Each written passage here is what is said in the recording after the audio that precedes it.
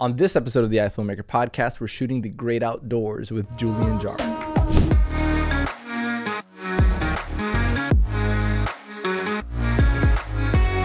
Welcome back to another episode of the iFilmmaker podcast. My name is Ariel Martinez.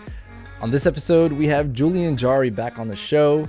Julien is one of my favorite guests. I love talking to him. He's very insightful on the stuff that he shoots and very passionate about his work and his craft. Julien recently took an RV. He just bought an RV with his wife, and they went and took a trip, an impromptu trip. I don't know if it was impromptu, really. It seemed like it was, on social media at least. But regardless, Julien got some great content. It was awesome to see all that unfold, and I wanted to invite Julien on the show to discuss what he learned, the things that he went through, and the kind of gear that he took, because you know we always have to talk about gear on this show. But it was a great conversation that I had with Julien. It is always a pleasure to have him. Obviously, it didn't only stick to this. It went on to building our businesses, and we had a conversation about that as well. But regardless, I think this is going to be a great episode. I'm glad you guys are here, tuned in. And with all that out of the way, let's get into our conversation with Julien and Jarry. Julien, Jarry, thanks for coming back on the iFilmmaker podcast. How are you, buddy? I'm doing all right, man. Thanks for having me. Yeah, it's good to be here. I'm good. There's a lot going on. I could tell. We just spent about 30 minutes trying to get all this technical stuff out of the way. It's been a while. Yeah, man. What have you been up to lately? My wife and I purchased an RV camper, and we've been taking every moment we can, and just kind of bailing between shoots and just seeing the country. We've been on two trips. One, we went out west and went out to Utah and Wyoming and Montana and made our way back, and then just recently went down to Florida and tried to see the Carolinas and stuff on the way back. Sort of naive, didn't realize how cold it was going to be. It's winter. Everything except for South Florida is freezing. Even Jacksonville was like 32 or 29 at night. It's ridiculous. The funny thing is, for us Miamians, it's pretty cold. This is a pretty cold winter for Miami. What have you learned? You got an RV. Have you had an RV before? Have you traveled through RV before? I've had a couple vans before I was married. I had a couple vans that I drove. One I drove across country, and yeah, but no, an RV is really fun.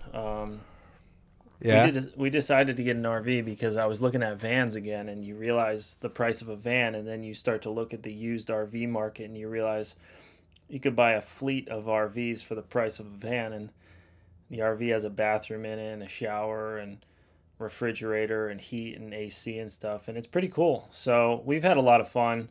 One thing that I've learned that I don't really want to admit, that it's sort of an internal struggle, is less is more when it comes to gear.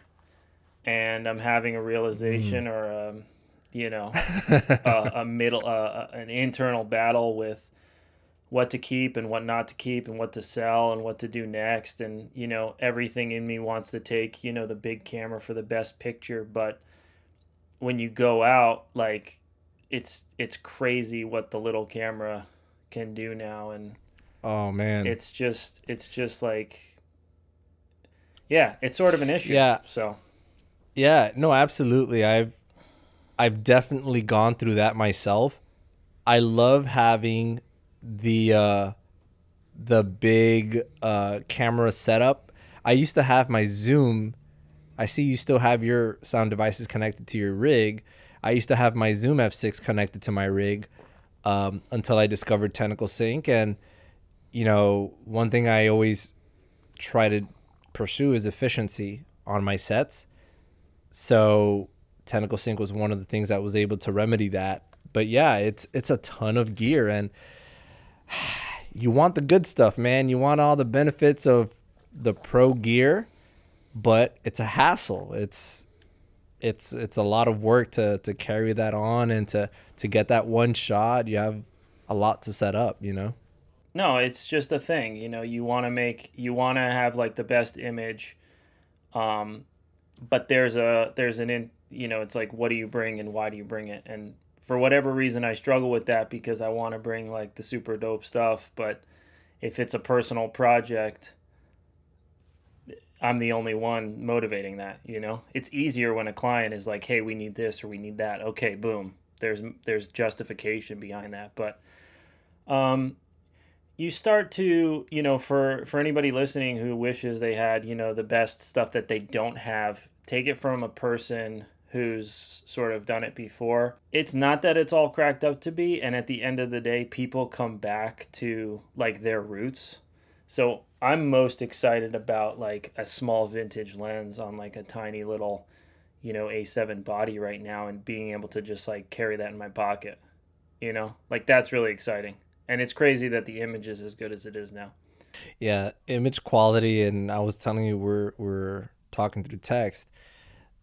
The A7S3, it's so dangerous. Like, it's an incredible camera. It's a great feat to be able to put that image quality in such a small body, where now it's challenging a camera that's 3 times its price.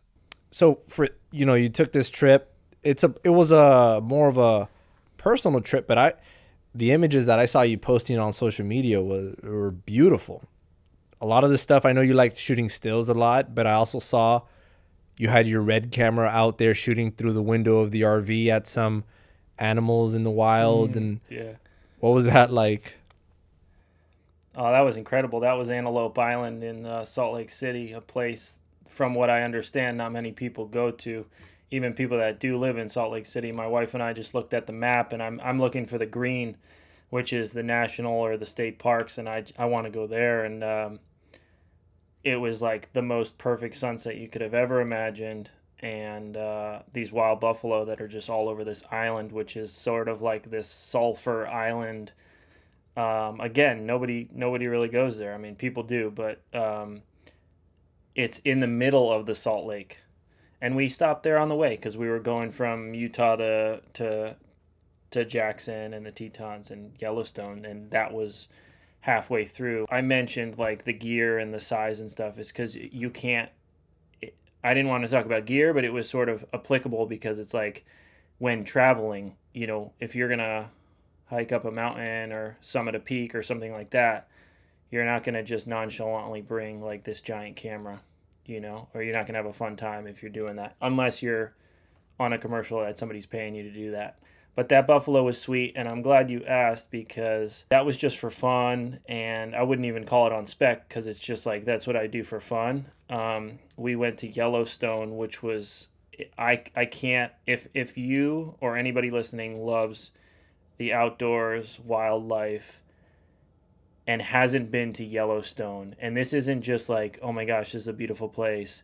This is the most insane place you could think of. My wife and I kept saying we this is like the Garden of Eden because this is literally like what the world was like before people. And we went in late fall where the crowds were low. Like anywhere you look or walk, at any moment there could be bison or buffalo, there could be grizzly bears, black bears, there could be wolves, there could be elk, foxes, coyotes, antelopes and stuff. And not just like far off in the distance, but like right up in your face. Like you have to carry bear spray and walk with groups, and it's invigorating. Like it makes you feel alive. Like you're scared that a grizzly bear is going to be around the corner of the next trail. You're like, this is heavy. Like I do not experience this in your town or wherever you are.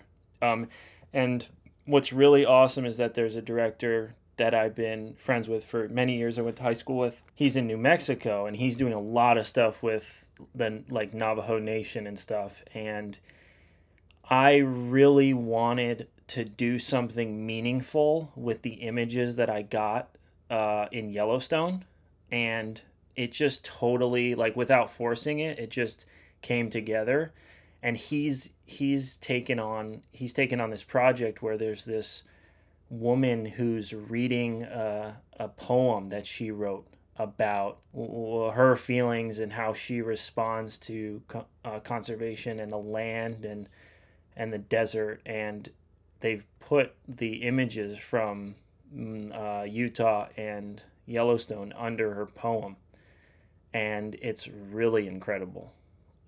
So I'm excited to share that, and that's meaningful for me because I was really hungry for something meaningful to happen with that footage, and something did, like on accident. So I'm thankful. That's something to be thankful for.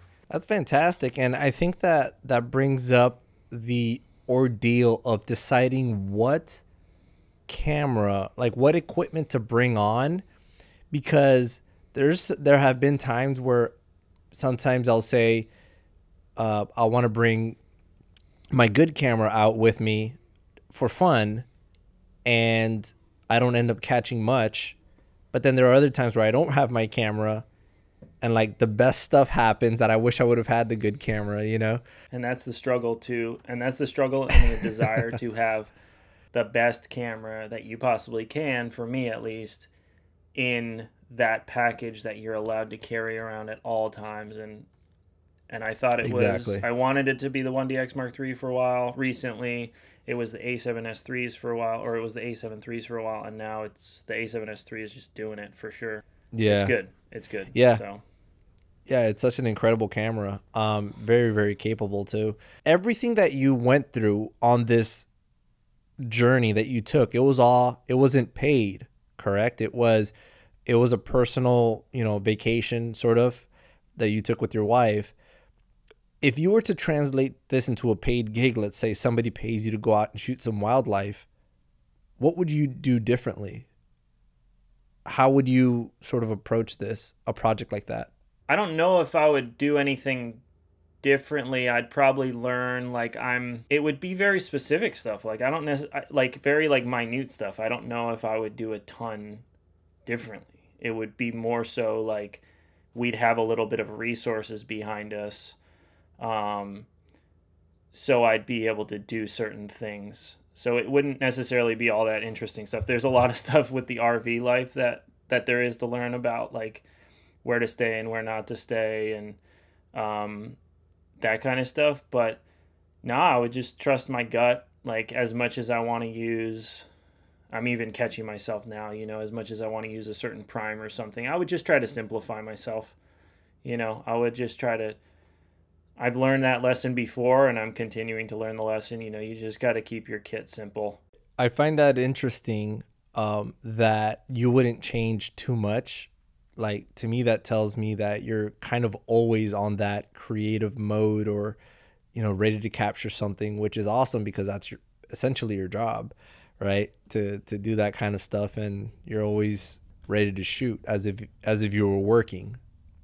Right. Yeah. Like constantly prepping and practicing and playing and stuff. I think that's very important, especially in our industry of creatives, right? Constantly flexing your creative discoveries, so not only looking for new things to shoot, but how to shoot them. So I'm sure you found some do's and don'ts along the way as well. Yeah, maybe you found some opportunities. Yeah. Yeah, go ahead. When my wife and I went to Kenya to shoot this paid doc in February of 2020, this weeks before COVID became a thing, I did what I had always done. I brought the tiniest camera possible. And in this, I should say, the tiniest rig possible, the most simplest rig. And I really, really wanted to shoot it on the Red Gemini. And I mostly shot it on a 24-105. I did all the interviews on an 18-35 to get the shallow. And I barely whipped out like a 70-200 maybe once, barely. And I love what that was. But I've always been in search for this sort of unicorn lens that doesn't exist. It sounds bad. It's the 24-105 is like the most useful thing in the world, but it's the least sexy lens of all time. And I so desire like a 24-105 2.8 that's like vintage or something that like has a little more character. And there's an ingenue and there's a Tokina. but I don't know if they're that much better. And maybe I need to get a little bit out of my head. What I did, part of the challenge to myself in Florida was I'm going to do the opposite. I'm going to try to shoot a super high-end dock on a big rig with an easy rig and Tokina Vista primes. And those lenses, they're one of the first pieces of equipment, lenses specifically, that I can see my images on the computer and I'm like, wow, there's an instant upgrade. And I don't say that lightly. Like, there's a lot of fast glass out there. There's a lot of great stuff out there. For me personally, I've been able to see what I've done on that, and I'm like, wow, I can see an instant upgrade. There's something crazy sweet going on with these lenses. So I wanted to shoot the dock, which, sidebar, people shoot, well-funded docks get shot on people using easy rigs and giant cameras all the time, right? But in my world and experience, that hasn't been my experience. If I go to Kenya for 2 weeks, I'm packing everything in my own bags and I'm bringing the absolute most minimal gear possible. So it was very different for me to, decide to shoot this on Tokina Vista primes, which means I need to use an easy rig because I can't handhold that without an easy rig. And I think the end product is going to be stellar because of it, but I wonder if it was worth it. I wonder if everything was worth it. And I think we'll be able to tell at the end of the day. But it's sort of a learning experience. It was, zero funding and it was quick. I personally need more time. So it was like in and out. And I think if it was way chiller and we had more time, it would have 1000% been worth it. But the only reason why it may or may not have been worth it was, I just personally needed more time down there. I can't expect to be able to whip out a crazy killer dock in 18 hours, Right. But the cool thing about that, as you explain it to me, the cool thing is that now you can do it. So, with jobs that come in, they're hardly ever perfect. So sometimes you'll get a job that might have to be rushed like that, but now you know that you can provide a better product with those lenses because your client's requesting it, but you can do it. You know what I mean? So, yeah. And I'm sure you've learned. Yeah. No, I also know, and I mean, it sounds basic, but I also know I'm a prime guy, but at the same time, if I'm going to Kenya for 2 weeks to shoot a dock, I'm putting a 24-105 on there for a reason. But after shooting the thing in Florida, like mostly on a 25, 40, and 85, I'm excited and confident to throw like a vintage 35 mil prime on the A7 and just do something with that, because you have more energy, you have more flexibility, you're less of an, depending on what you're shooting. If you're trying to be incognito, that's what to do, Yeah, it all comes down to the state that you're going to be in, like understanding the shoot in general. Yeah, the worst thing you could do is not be prepared, but sometimes we don't have that luxury to even know what we're walking into, especially in documentary shooting. That's which is what makes it tricky. Like that run and gun style, it's very, very tricky. It's hard to kind of predict how things are going to come out in some cases. Others, you have a lot more control. Yeah, and 1,000%. And in Yellowstone, as much as I'd love to use a beautiful prime, in Yellowstone, when you're shooting landscapes and wildlife, I think the most useful lenses for me are a 24-105 and a 100-400.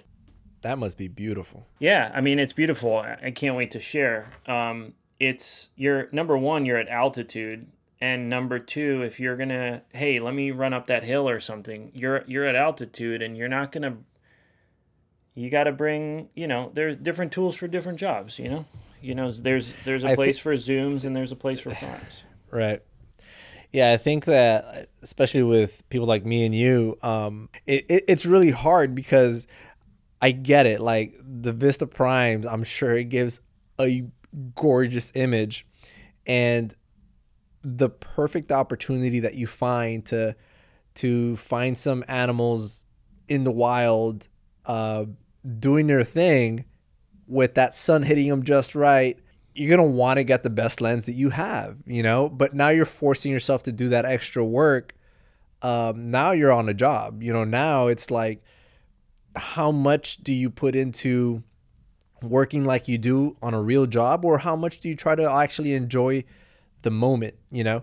And it's not only for Great Outdoors, for anything. Like when I take equipment, like I don't want to have to fuss around with too much gear.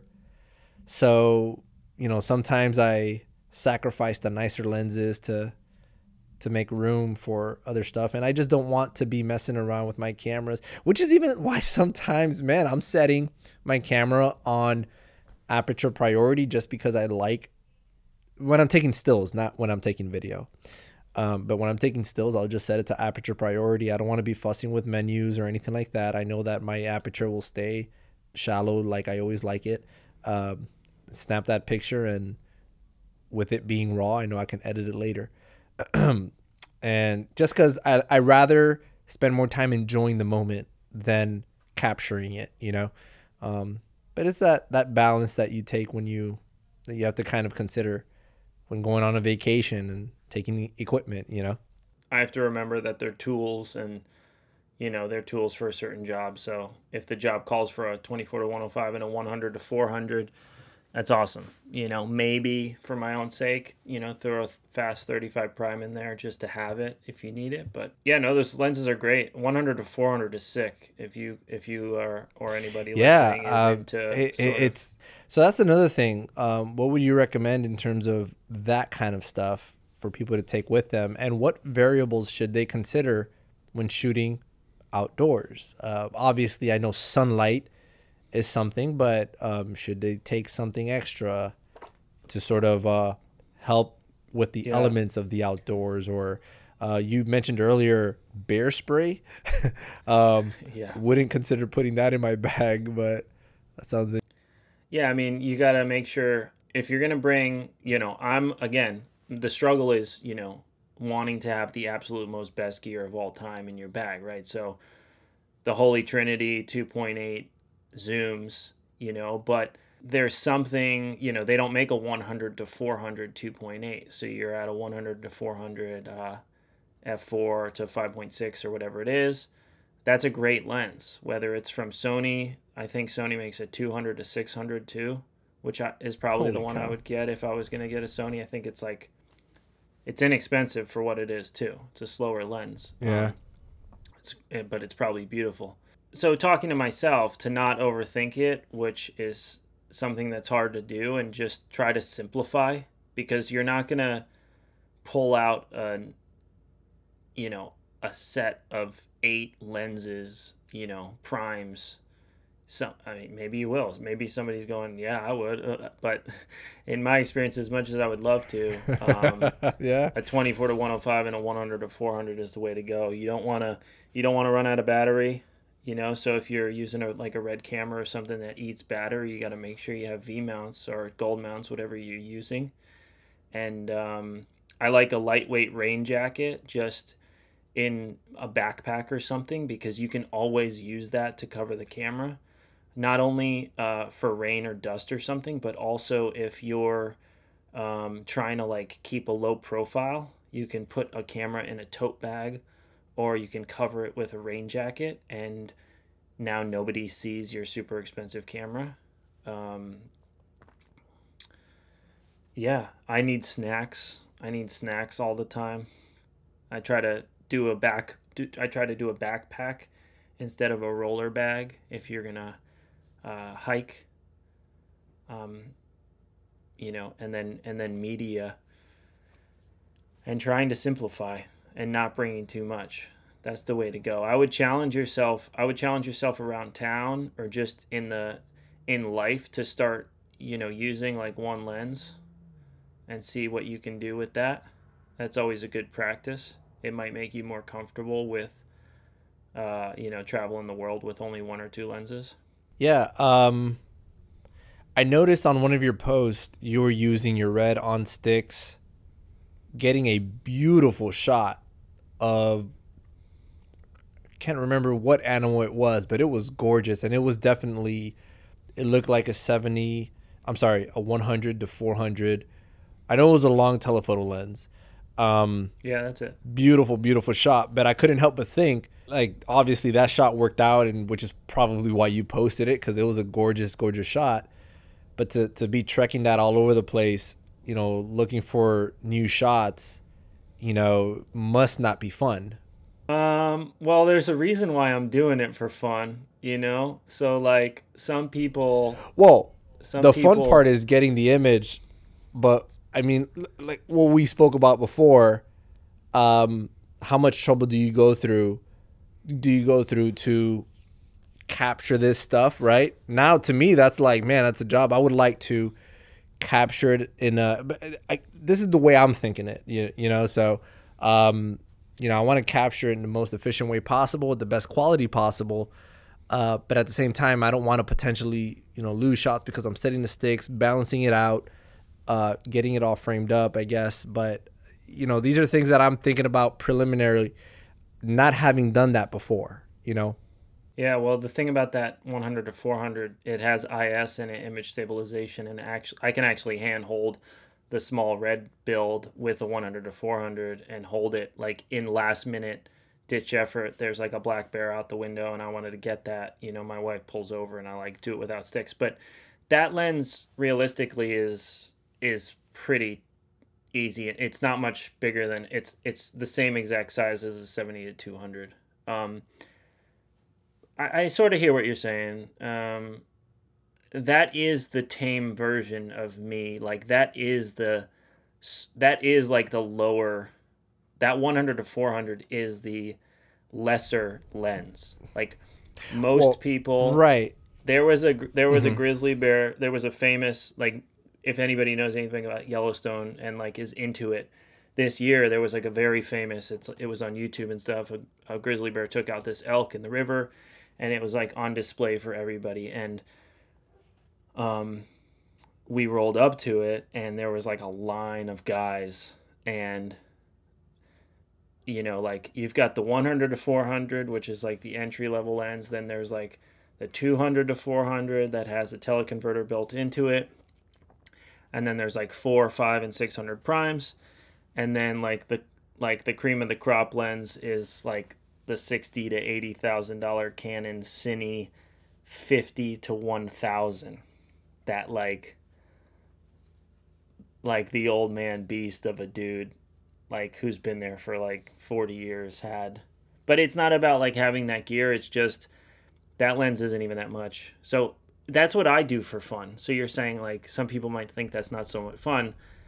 Like this is what I do for fun, Consider that you're talking to someone that I would, most of the time I'm using my A7S III, and I'm pulling out the FX9 not rigged, just like bare, when my client pays for it. So, and I'm talking to somebody that basically every shoot you're shooting on red, that's fully kitted out, rigged out, and I've seen your setups, they're pretty intense. So there's a very big difference in ways that we work, right?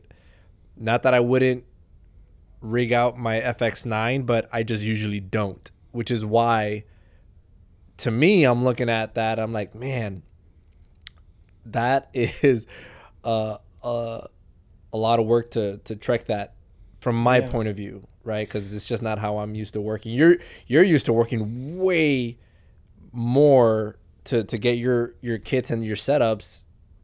Your setups are looking nice. I have been seeing the behind the scenes, but it definitely takes some time to piece that together. I'm sure you don't show up and in 20 minutes or 30 minutes that's set up already. As opposed to like sort of my setups is usually I can get them set up pretty quickly. But I'm used to working as a one-man band, very minimal crew. You're on sort of different sets from what I've seen. Yeah, recently. I mean, but rewind a year or two ago or 3 years ago, or or not even that long ago, like, you know, I am, or I still consider myself that guy, or think, you know, I am sort of that one man band guy. But for me personally, there was a couple things. Number one, that's not sustainable for my goals that I had for myself.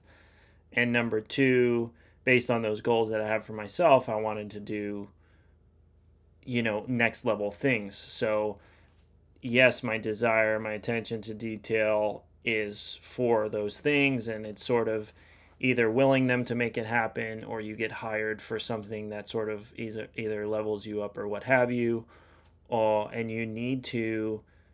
There are a few different things, and it's not even about the camera, it's not even about the lenses, it's mostly about planning and the lights and stuff, that can really sort of take you to the next level. And luckily I've had a handful of opportunities that you know have been presented to me where I could capitalize on an opportunity and try to knock something out of the park. And sort of the idea is to get better work on your site, you know, every moment you can, in order to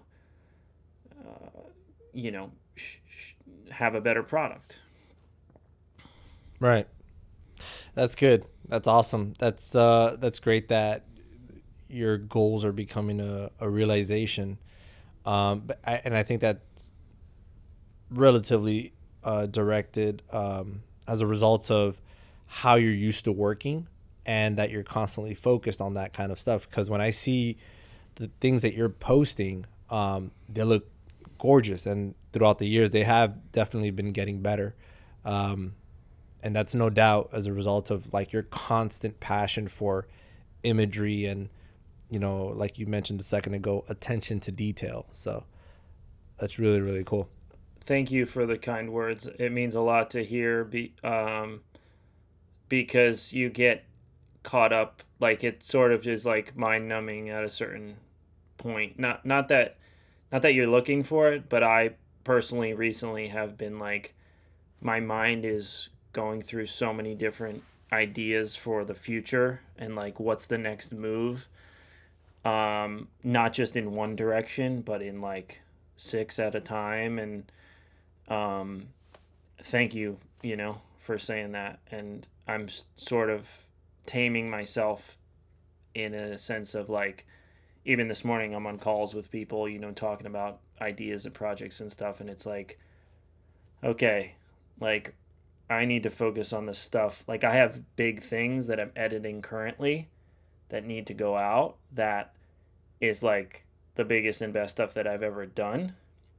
I need to do that like right now. And all these crazy ideas that I have, like I need to prioritize a little bit here. That's good. And some of that is paid work, and some of it is just your self-improvement, or is it like all just projects that have been coming in, and you're just capitalizing and taking that opportunity to really put out some great stuff? The stuff that I'm currently editing right now is paid work that I was referring to. But there is always that passion project / spec project. And then there's also like entrepreneurial ideas that are just in my head. You know, there's so much pressure from, and it's not even a social media pressure thing, but there is social media pressure, and it's crazy the amount of pressure. And there's very successful people out there that are doing a ton of stuff. And there's, you know, I have a mixed feeling about it all, because I personally am entrepreneurial. Before I did this whole thing, I had a restaurant, and I've been, you know, starting projects and selling stuff, and, you know, for a while. And I have ideas, and I'm trying to implement them and figure out which ones, you know, like, so I'm figuring stuff out, you know, it's like. Yeah. Yeah, no, absolutely. And I'm kind of sort of the same way. And I was talking to a buddy of mine earlier where, you know, I used to work from my home. Now I had to open up an office and I had to hire somebody. I'm completely out of my comfort zone doing this. But I've been getting told by, my mentors and those that I look to for counsel on regarding my business affairs, about expanding it, scaling. And my whole thing has always been, well, it's really, it's hard because you could either be an artist or a businessman, and for the longest time, I've always considered like kind of what I do is it's kind of like art, what we do, and it's hard to, when you think about scaling and doubling, making, two of you and all that stuff, it was very vague to me. I don't know if I understood it properly. So right now I'm in that process, or trying to be in that process, and it's very different. So when I made the decision to finally hire somebody, I knew we could not work remotely, so it had to be at the same place and all that stuff, which is why I had to get an office and whatnot. So, but now I'm in that mode where I'm transitioning from, I don't have to fully let go of the art part, but I have to turn kind of business mentality and start seeing how I'm going to maintain this new sort of business that I'm doing now.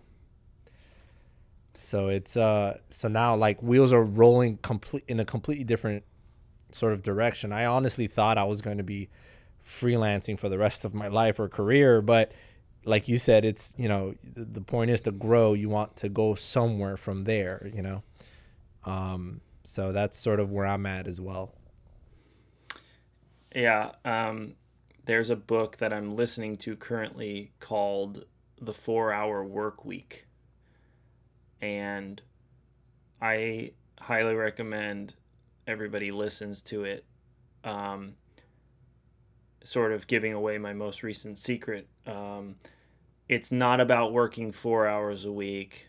It's about a number of different things, but speaking to the entrepreneur or someone that needs to get a hold of their priorities or scale or what have you, or a person like myself or you, is a lot about automation and also outsourcing.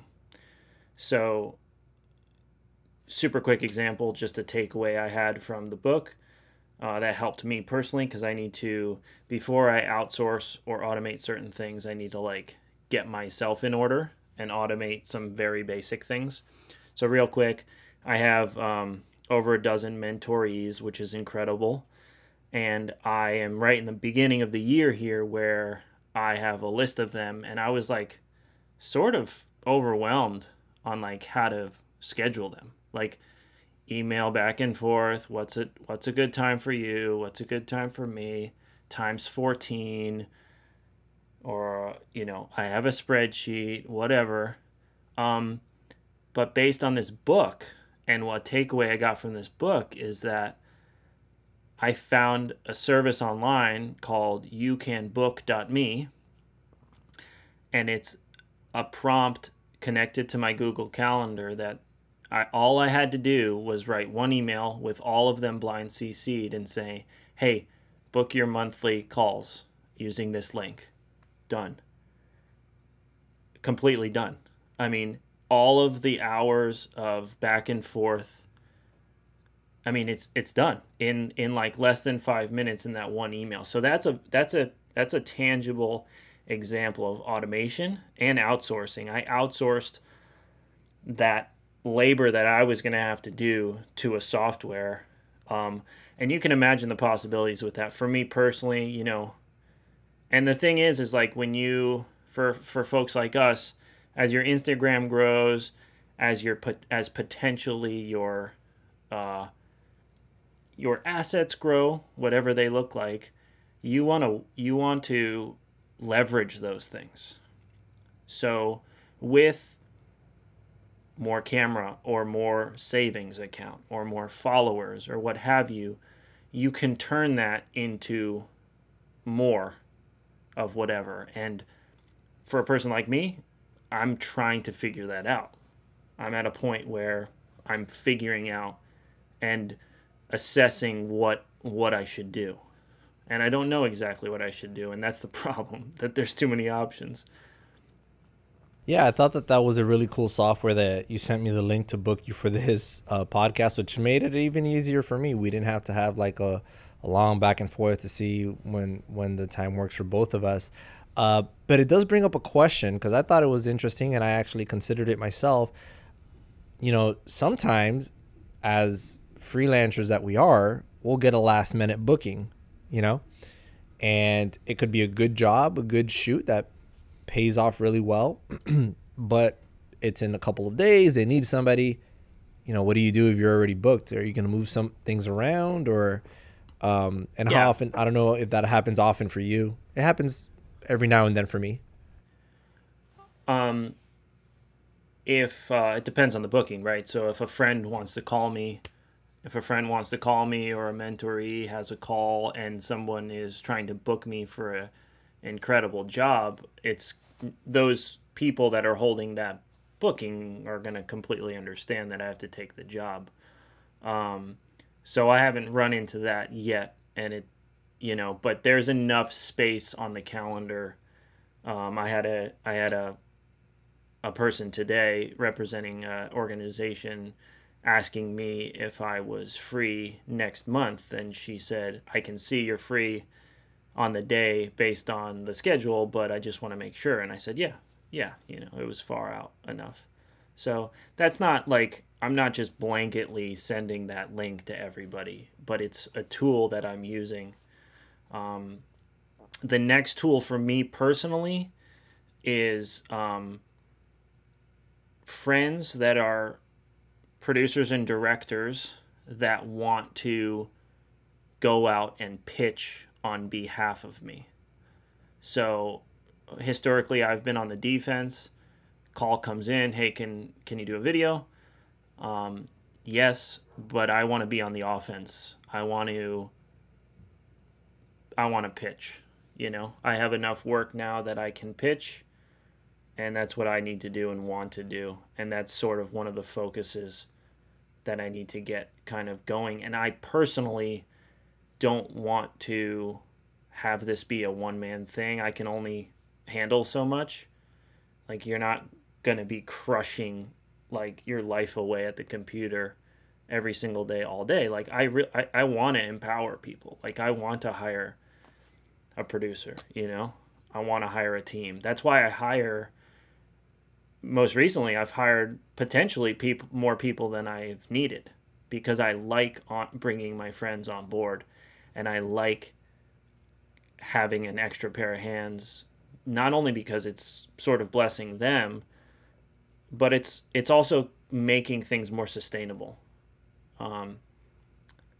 So at the end of the day, you're stoked on the day and you have energy because you had friends and help and hands, and you weren't the director, DP, and PA.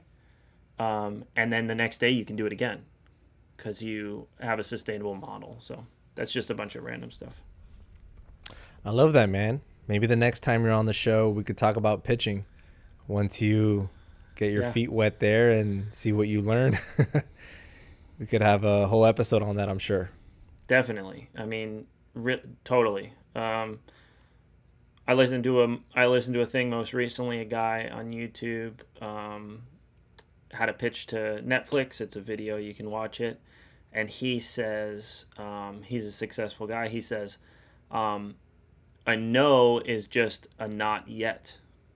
So that helped me, because there's a lot of people I sent my reel to this time last year who were all in, and then COVID struck, and there is nothing stopping me from just sending them a nice email, just saying, I hope you had a great New Year's. I just want to, open up that conversation again. That's good. That's good. It's definitely a good tactic to take, especially if you lost a lot of work. I'm sure a lot of us did, for sure. What's your biggest challenge these days? What are you trying to figure out or focus in on, or what are your goals for the next? I gotta tell you, man. I've had where some doors closed for me, others opened. Talking about the whole lockdown thing, that's one of the benefits of being a freelancer, is that you don't only have one client that's, if that client goes, you're I'm talking to people that have normal jobs, which is nothing wrong with that. But as a freelancer, I have several clients, right? And there were a small handful that stayed pretty operational during the lockdowns, or during the whole pandemic, that I was still able to make, a good living still. And there were other opportunities that rose that I was able to take advantage of. And it still ended up being a pretty good year for me. So now that's how, I handled that. But now the struggle now is just this whole, like I mentioned earlier, this whole new sort of structure that I'm sort of starting now with an office and an editor. And I'm actually looking to pretty soon get a second editor for a project that might be coming my way. So it's just kind of handling that. I'm used to doing everything myself. So delegating, if I have to narrow it down, it would be that. Delegating properly, effectively, and making sure that, I'm making the most out of the resources that I have. And, that's really going to come down to trial and error.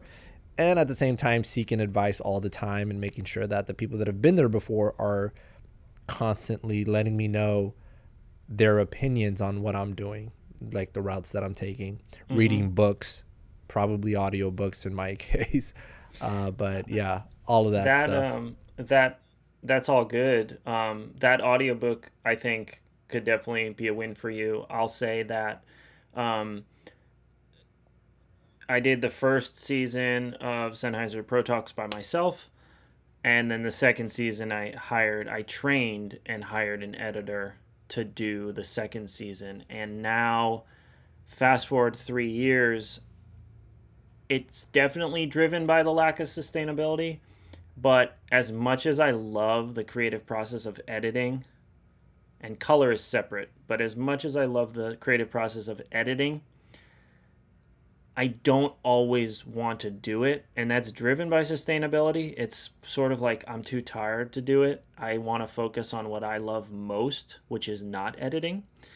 And I would say the fear for some people might be, I don't want to give this money away. I don't want to give a third of or whatever, but I will tell you now, if you have big plans and big dreams and to be a DP and all that stuff, get the editor and stop editing, but make sure your quality has to be there. I'm micromanaging that editor in a good way to make sure that that person is editing like it's me editing. So that has to be there, but I definitely recommend, building a team.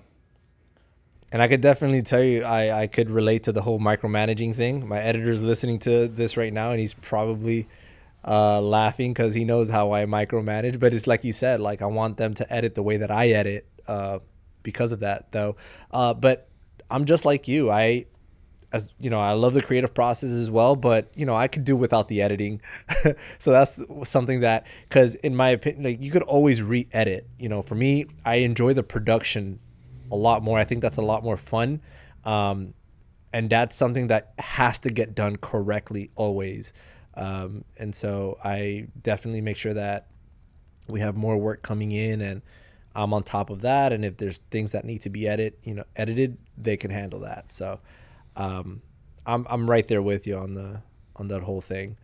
But, anyways, man, this was a great episode. Thanks so much for coming on. Dude, it feels like it's a whole new Julien for some reason. I don't know what it is. I don't know if it's the longer hair or the longer beard. Man. I think it's the first beard I've ever had in my life. And I used to have really long hair. Man. I appreciate that, man. That's it takes time, dude. Yeah, I was telling before the show, I was telling my editor how, man, you used to be clean cut, man. Now it's like you just came from the outdoors and oof, you got some roughness going on. Yeah. It's looking great though, man. Yeah, that's what he said. I was like, my wife, I used to have long hair maybe 10 years ago, like really long hair. And I told my wife a couple months back, I was like, I might want to do it again. What do you think? And she's like, oh. I was like, why not? You got to send us a picture to post on iFilmmaker Instagram of your long hair. We'll do a throwback to Julien Jarry, and then we'll do one Julien today. Well, thanks for having me. I'll talk to you soon. Absolutely. See you, buddy. So there you have it. That is my conversation with Julien Jarry. As you can see, we could go on forever. Let me know what you guys think. Let me know, how did you like this episode? How do you like this podcast and how it's going? Let us know over on Instagram. We're pretty active over on Instagram at iFilmmaker Podcast, and on Facebook. We have a Facebook group as well. You can also leave your comments at our website. It's ifilmmakerpodcast.com. Thank you guys for listening to this episode, and we'll see you on the next one.